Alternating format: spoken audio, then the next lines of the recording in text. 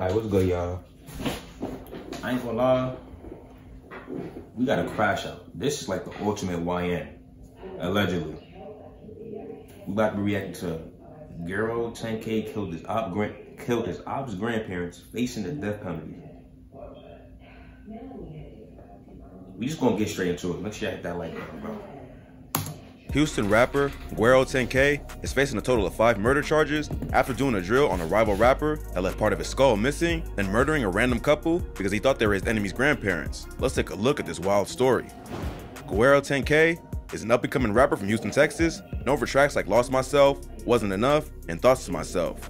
So far, the artist has released 3 EPs, including Free 10, Major Thoughts, and Karma. He isn't a huge rapper yet, and not much is known about his come-up or personal life, but he's gained a lot of attention recently for the multiple homicides he's been involved in over the past few years. The first occurred back in 2019 at the music video shoot for a rapper named Cash Out Ace.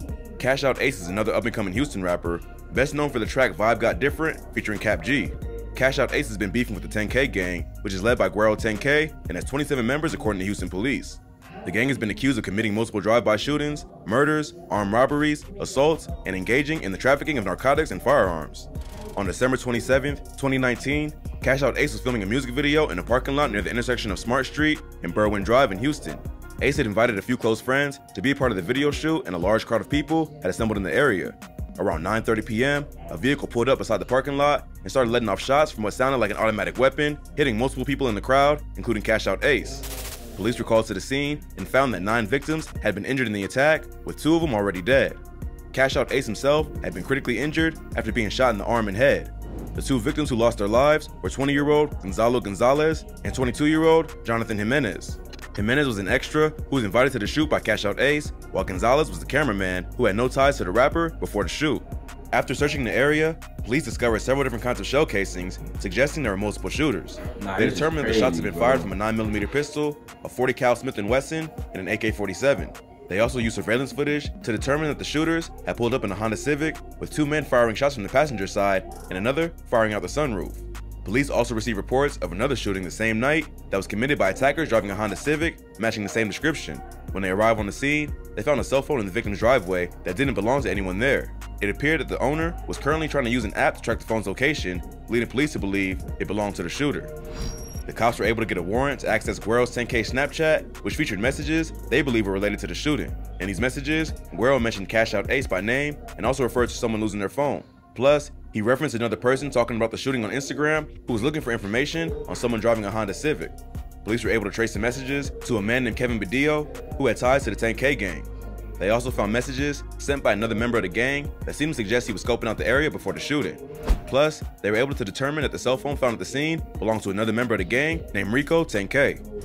Investigators were then able to use the GPS tracking on both Rico and GUERO to determine that they were both in the same location as both shootings, likely identifying them as 2 of the shooters. They were also able to track the vehicle using the shooting by identifying local toll records. They traced it back to the mother of Kevin Badillo, one of the dudes GUERO was messaging after the shooting.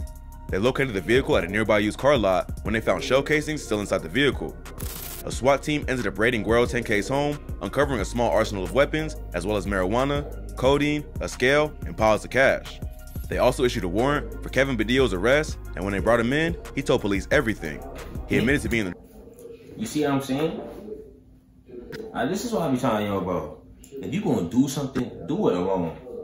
Cause, bro, you may be like that, bro. But your mans, bro, when it comes down to it, and they get in that set, when they get in that interrogation room, and they start hearing you facing 25 to life and all that, bro, they're gonna rap, bro. They're gonna save themselves. They don't care about no code, bro, at that point. Look at that. They just said he came in there and ratted. He told everything. This is crazy, bro. The music video shooting and claimed that GUERO and Rico were also in the vehicle, along with a 4th 10K member named Roman. He claims that Roman and Rico fired out of the back seat and sunroof with a pistol, while GUERO fired an AK out of the passenger seat. All 4 men were eventually arrested and charged with a double murder, as well as participating in organized gang activity. Police have more than enough evidence to bring a conviction, including Snapchat messages, GPS tracking, shell casings found on the scene, Badillo's testimony, and all the guns and drugs that were found in GUERO's home. If that wasn't bad enough, GUERO would also record multiple songs that made references to the shooting, including taking a shot at Cash Out Ace by saying, "Play and get popped" in his forehead. Cash Out Ace would miraculously make a full recovery and be able to continue his rap career despite having serious complications. He did an interview with Say Cheese TV where he opened up about the shooting and revealed that he had to learn how to walk and talk all over again. If that story wasn't crazy enough, GUERO10k is now being accused of killing a random elderly couple because he believed they were the grandparents of his enemy, Cash Out Ace. While investigating the shooting that took place at the music video shoot, police were also investigating the murder of an elderly couple named Ramiro and Rosalba Reyes, who were murdered outside their home in 2019. The couple had been killed after someone followed Rosalba's Dodge Charger as they pulled into their home on Francitas Drive. It was around 1:30 a.m. and the couple was returning from the hospital after Rosalba's mother had passed away. Rosalba was in the front seat of the Charger while her niece was driving and her sister was in the back. Her husband Ramiro was following closely behind them in his green pickup truck. As they got out of the car, Rosalba was shot first. Ramiro quickly ran over to help his wife and was also shot. Their son-in-law ran outside to help and was also shot in the hip. He was seriously injured but eventually pulled through. Both Rosalba, who was 61, and Ramiro, who was 63, would later pass away. The case remained a mystery as nothing was stolen from them and it appeared to have been a targeted shooting, even though they were just an average couple with no known enemies. But after police arrested Kevin Badillo in connection with the shooting at the music video of Cash Out Ace, they had a feeling that he might have known something.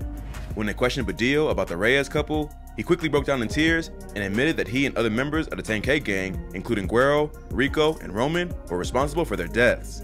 On the night of the murder, they had been cruising around the area in the Honda Civic that Badillo's mother had purchased him, the same car later used in the music video shooting.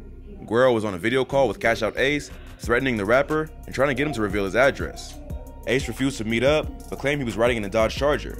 As they were arguing, they were passed by the Reyes couple in the Dodge Charger. So, Guero hung up the call, believing that he just spotted his op. Cash Out Ace's brother was That's crazy, like, yo, bro, I understand, bro, y'all in the streets, but is it really worth crashing out, ruining your whole life, bro? Like, y'all move too sloppy, bro. Like, you see a Charger, so you just automatically assume that's your op, you start shooting it. Don't even see. At least, I'm not saying that's right by any means, but if you're gonna do something like that, why not at least try to confirm so you don't want to hit no innocent people that has nothing to do with it? Like the crash out with the 10K gang and had been shot at the music video shoot. After the shooting, he told investigators that he had also been threatened by GUERO10k on a video chat. Guero claimed to know where he lived and gave an address, but the brother told him that he was mistaken and that was his grandparents' address. This must have been what made Guero believe that the Reyes couple were related to Cash Out Ace when he saw them drive by in a Dodge Charger. But they had no connection to the rapper at all. They were just an innocent couple who happened to get caught in the crossfire of a deadly gang beef. Badillo would tell police that they followed the Reyes couple back to their home and waited for them to begin exiting the vehicle. They would then start firing at them with AR-style pistols and drive away. They would then circle back and start firing again before returning to Guero's home. A few hours later, they were watching the news when a report came on about the Reyes murder. Rather than being shocked that they had killed an elderly couple by mistake, Guero and Rico seemed happy about what they had done, believing that they had killed Cash Out Ace's grandparents. After Badillo's confession, GUERO10k was charged with 2 additional capital murders for the deaths of Rosalba and Ramiro Reyes. So now GUERO10k is facing 4 murders, including the 2 bodies he caught at the music video shoot and the murder of the Reyes couple. Texas is a state that has a death penalty, so if convicted, Guero could be sentenced to death. If that wasn't bad enough, police were able to tie Guero and the 10K gang to a 5th murder that occurred just before the Reyes murder. Earlier that month, a group of men was shot at after leaving the apartment complex where a 10K gang member lived. They had been beefing with the 10K gang and had gone to the apartments to confront them. As they left, their vehicle was followed by another car that pulled out of the apartment complex. Once they got out of the parking lot, the vehicle tailing them started opening fire, causing them to drive off the road and hit a tree. 2 of the men in the car escaped, but a 3rd was struck inside the vehicle after getting hit with the bullet. The passenger in the other car walked up to the vehicle and started letting off more shots, killing the 19-year-old who was trapped inside.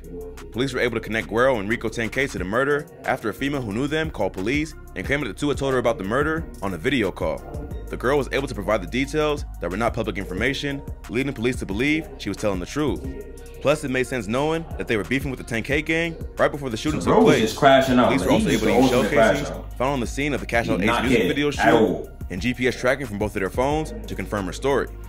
So, things were not looking great for the 10K gang. There's a ton of evidence tying them to not just one shooting, but more than 3 that left 5 people dead and several others injured. When you include the fact that Guero was caught with all kinds of illegal weapons and drugs in his home, there's almost no way that he'll ever see the outside of a jail cell. He's not even a famous rapper with enough money to hire a top lawyer. So, at this point, he'll be lucky to avoid the death penalty. Guero seems to be in the most trouble, considering he's been identified as the leader of the gang and seems to be the one calling the shots. But Rico and Roman are also facing similar charges. Even Kevin Badillo is likely looking at several decades behind bars, even though he cooperated and will have a tough time in prison being labeled a snitch. The whole situation is tragic. Not only were the murders senseless, but they were also committed in a way that was so bold and sloppy that the killers left a perfect trail of evidence for the police to follow. Plus, most of the victims were just innocent bystanders with no gang affiliations or ties. There's nothing gangsta about killing an elderly couple or a cameraman, and now these dudes are gonna spend the rest of their lives behind bars for absolutely no reason. But at least it seems like justice will be served and their families will get some closure.